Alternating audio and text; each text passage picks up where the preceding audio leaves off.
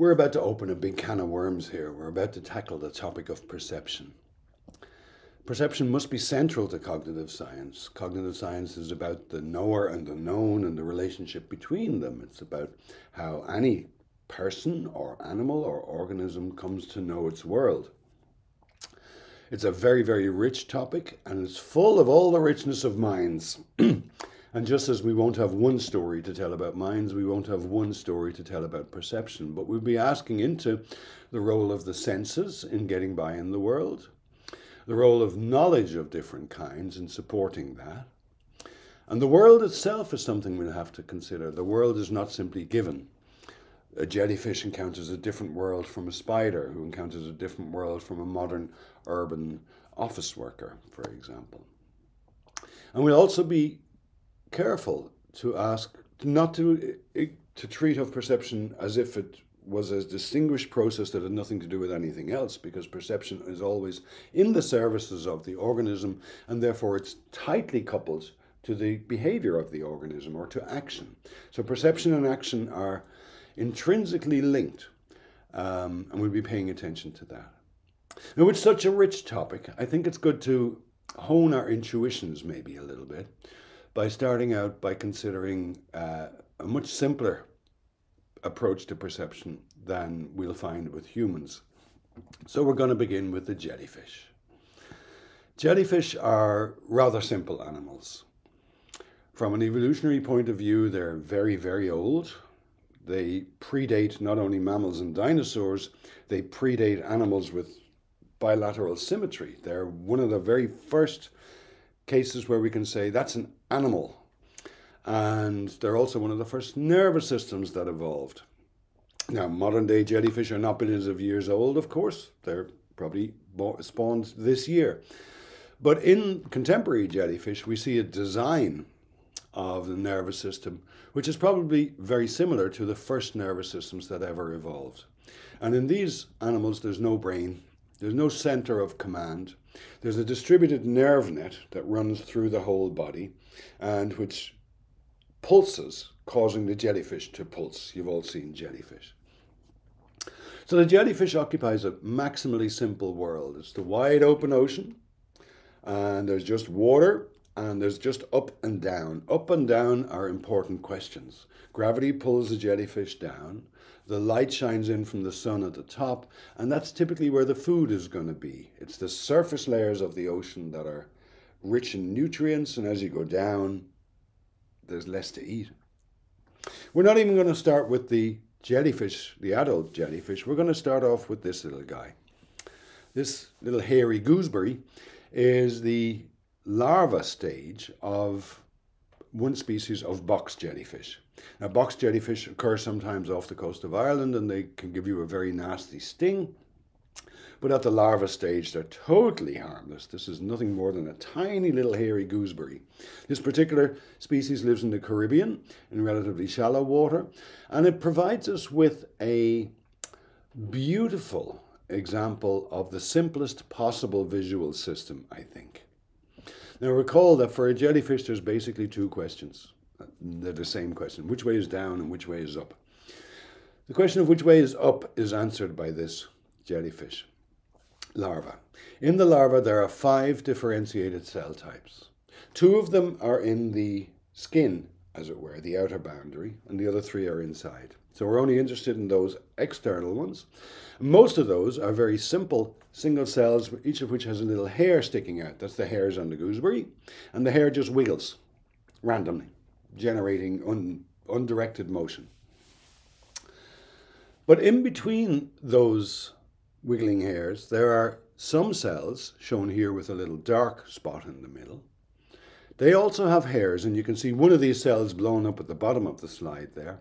But where this hair comes in, it's nested in a socket that has some photosensitive chemicals which respond to the gradient of the incoming light, that is the angle at which light is hitting this jellyfish, causing the hair to adopt a fixed angle with respect to that gradient. Now, we've got a load of wiggling hairs, and some of them have a fixed angle with respect to the gradient of the incoming light. Use your intuition here. What does this provide? Well, if you've ever been in a boat, you know how a rudder works. The rudder, you stick it in the water and you hold it at a fixed angle and it steers the boat. That's something what's going on here. We have motion generated by the wiggling of lots of hairs, but we have a steering done by these hair cells, these ocelli, which adopt a fixed angle with respect to the gradient of the incoming light. The little guy is called Triptidalia cystophora, but I don't think any of them even speak Latin. They're really rather simple creatures. But they give us what I think is the simplest visual system you could conceive of. It responds to stimulation in the environment, to light, indeed, in the environment. It influences the behavior of the organism. So we've got perception and action linked entirely, inseparable. And it serves the purposes of the organism. It's there for something. It's very useful for the box jellyfish larva to be able to know which way is up. Those are some great lessons to learn. Well, before we leave jellyfish, I want to just have a brief look at an adult jellyfish, because there's also something beautiful and something to learn from them. This little jellyfish larva is so simple. It doesn't have a nervous system. There's no sensory organ here. That its ability to perceive and act is distributed through its whole body.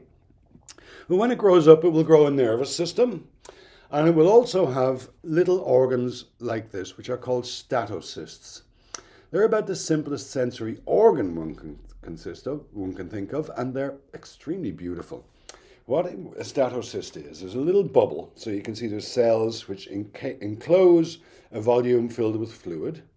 And on the inside of this little bag, there's little tiny hair cells which are sensitive. And in there's also a pearl, a tiny little stone called a statolith. That's all you need to know. Look what's going to happen. As the jellyfish moves around and shifts its orientation, gravity is going to ensure that the pearl sits at the bottom of the statocyst. It's going to stimulate different nerve cells depending on the orientation of the jellyfish. And those stimulated cells can then inform the nervous system so that the nervous system can affect the pulsing and swimming of the jellyfish. So this design is maximally simple, and it answers the other question jellyfish have.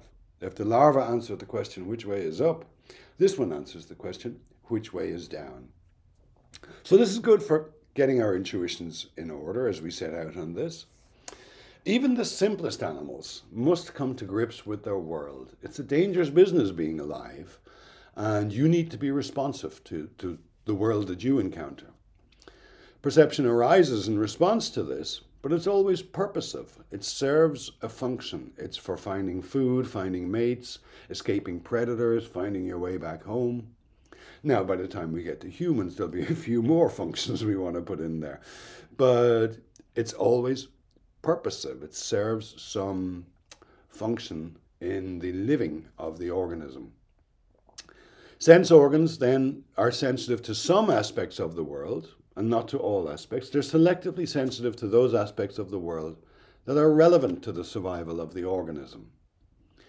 And in honing our intuitions here on the jellyfish, we've seen that perception and action need to be considered together. So if something is responding to light, we also ask, why is it responding to light?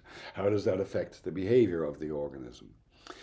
And we managed to get through this first consideration of perception without any notion of information. We could have spoken loosely of information, but we didn't need to. That word is going to cause us problems as we go on.